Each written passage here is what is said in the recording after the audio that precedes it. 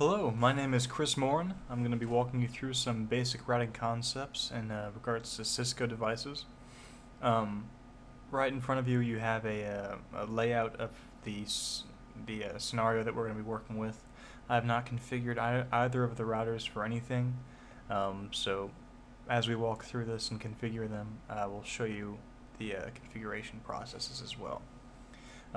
Basically, the simplest way I can explain routing is having one router have the capability of knowing where it sends its packets in order for them to get to their destination. The best metaphor I can come up with this is similar to that of a FedEx or a post office, whereas each post office point needs to know the next post office point in order for that letter to reach its ultimate destination.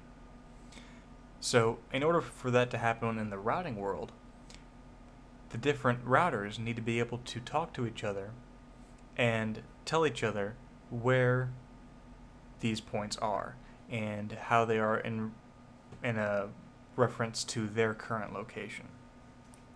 Now, another way that routers can figure them out is with a very basic configuration called static routing, which is the first thing we're going to configure. Now, this is basically the manual definition of the path the packet will have to take through your network. So on each router, I will have to tell it each destination network and how to get there. Now, there's a couple of good things about doing it this way. It removes the overhead of having a dynamic routing protocol, meaning if you have old hardware or if it's not a very complex environment, you won't have to have a CPU intensive protocol running in your memory and in your CPU on your router. It doesn't dynamically check things or anything, so it's very simple. Another pro is security. No IP packet can go anywhere unless you tell it it can. Unless you can tell it has a place to go. So if you are in an environment where you need to explicitly allow only certain things, then it is also a capable solution. However, they come with a couple of cons. One of which is that you literally have to individually configure each route, and that is very administrator intensive. It's actually freaking annoying. If you are in a large environment, a corporate environment, or an enterprise environment, you're going to have to enter a lot of routes, and they can get very cluttered and very hard to follow and very difficult to document. So that's annoying. Another con is that there's no failback. If a static route goes down and that destination is no longer a reasonable way to get to that route, your router is not going to be able to figure out another way to get there, which is annoying. So really fast, let's go ahead and go in and configure these routers. I'm going to go ahead and create loopback interfaces for the ones I've listed on there.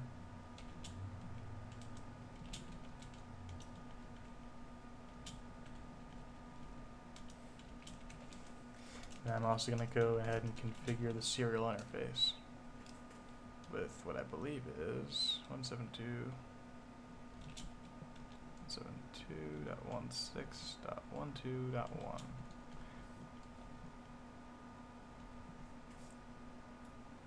I always do that. I always mark it as /32. It should have been /30. I'm sorry about that. Do a clock rate of 9600. No shut. And that is all we need.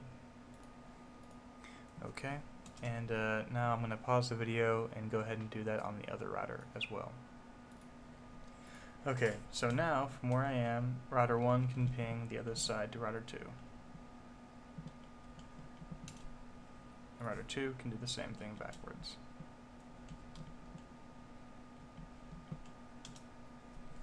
Alright, now that we have that configured, we want router 1 to be able to reach the 2.2.2.1 address. Can it do that now? Not a chance. So we're going to do this by configuring a static route. Now the easiest way to do this is, well, there isn't really a complicated way to do this. You go to configure terminal and you type in the command IP route, the destination address, which in this case is 2.2.2.1, and the next hop address, which in this case is 172.16.12.2. And you want to make sure you have the subnet mask for that address. Hit enter. Now watch. Looks like I can get there now. Now, we want router 2 to be able to reach 1.1.1.1. Can it now? No. So we're going to have to configure the exact same command on it.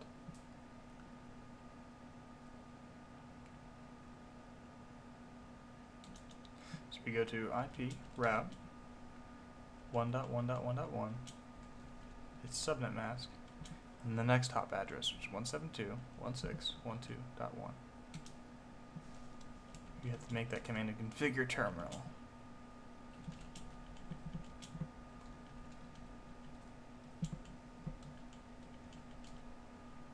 Can it ping it now?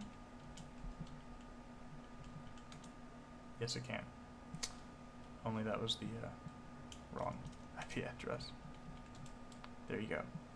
Alright, and now we can move on to the topic of dynamic routing protocols. Now the router has a way of figuring out which routing protocol it prefers to get to its route. So say I have a couple of different routing protocols like RIP or EIGRIP or OSPF running concurrently, and they all have the ability to go to the same destination. Well, it uses something called administrative distance to figure out the route that it prefers. Now the Cisco has default administrative distance values, and these are them. If the route is directly connected, it will always use that one first. If you have statically defined that route, it will use that one if it's not directly connected, and it goes up from there. EIGRIP would be the next preferred one. OSPF is preferred after that. RIP is after that, and EIGRIP is externally is after that.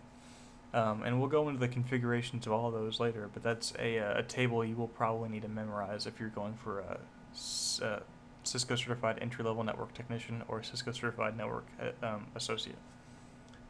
So go ahead and write that down. And once it uses that, each of those different routing protocols have a different way of figuring out how to get to the destination.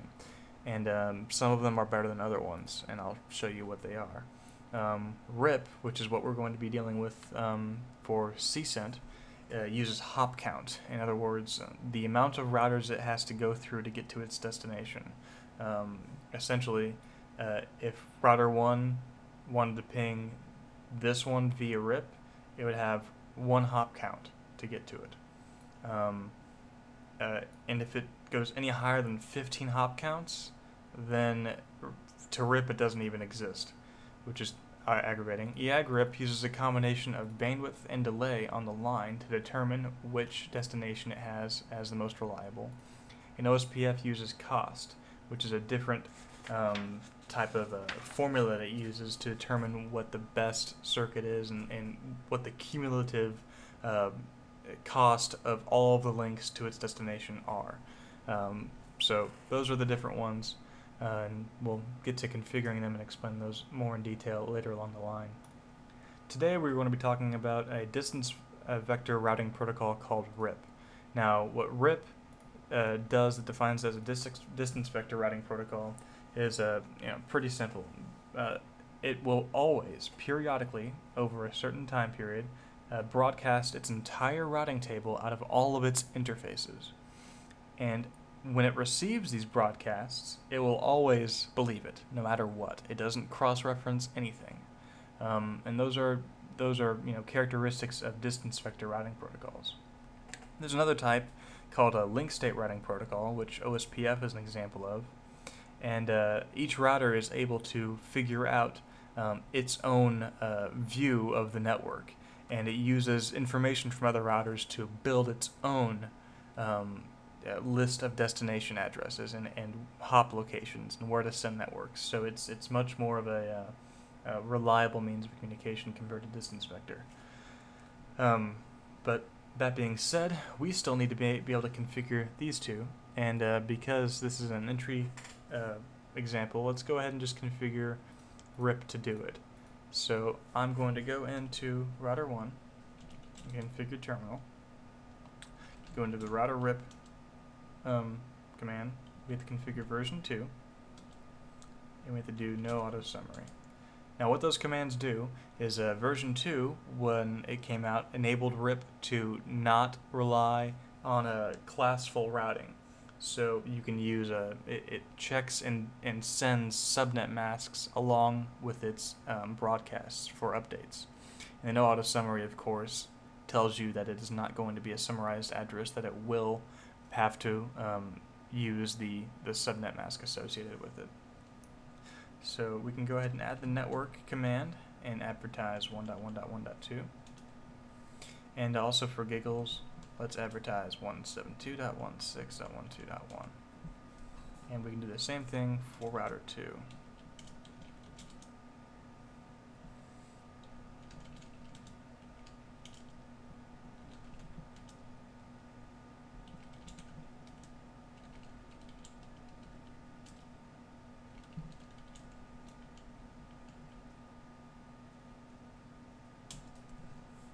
Alright. Now, can they ping each other? Let's see.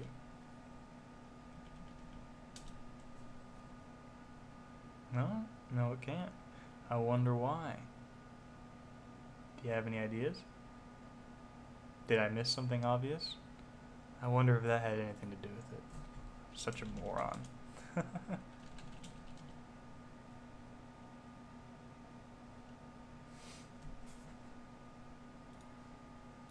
And that actually shouldn't have broken it. That should have made me not be able to ping 1.1.1.1, but I'll explain to you what happened in just a second. No network 1.1.1.12 and network 1.1.1.2. I did it again almost. Okay, let's try and ping it again. See how it worked that time and I didn't change anything on router 2? Remember when I mentioned that distance vector protocols broadcast their addresses? Well, there's a timer that RIP has, which is default 30 seconds, and where it will update its, it'll broadcast out its routing table. So you will always have to wait for that update when a route gets updated, which means that it'll be 30 seconds if a route goes down before anyone else knows about it, which is not cool. So to test these things, we have a couple commands we can run. We can run show IP route, and that will show me everything that router 1 knows and how it knows about it. It knows about the 2.2.2.2 subnet via RIP, which is what the R stands for. It knows the .1 subnet statically assigned. Now, a couple things I want to point out here is what these indications actually mean. Now, that first number, if it seems familiar, it's because you've seen it before. That's the metric, or sorry, that's the administrative distance that Cisco has assigned for that route, and RIP is 120. The second one is the metric, which is the amount of hops, in this case, because it's RIP, that it takes to get to that destination. Like I said, it would be 1 hop. Now, the statically assigned one, as also referenced here, has 1 for its administrative distance and 0 for its metric, and I believe that's because statically assigned addresses don't have a metric. I could be wrong. I don't really deal with statically assigned addresses that much, so don't quote me on that. But that's pretty much it. And you have the table of contents here, and you have all the different types of routing protocols that exist, and there's a lot more than what I'm teaching you now. But the technology is there, and unfortunately, because of time constraints, I pretty much have to end now. But I appreciate you taking the time to go through here and learn a couple basic routing concepts, from static routes to default routes. Oh, I didn't talk about default routes. Oh, really fast. A default route is basically a route of last resort. So I can type an IP route 0.0.0.0, and that specifies anything and everything, and I can give it an interface to go out of. In this case, it is serial 00. That's a default route, and that's all the time I have, guys. Keep up with the series. Thank you for watching. Have a good one.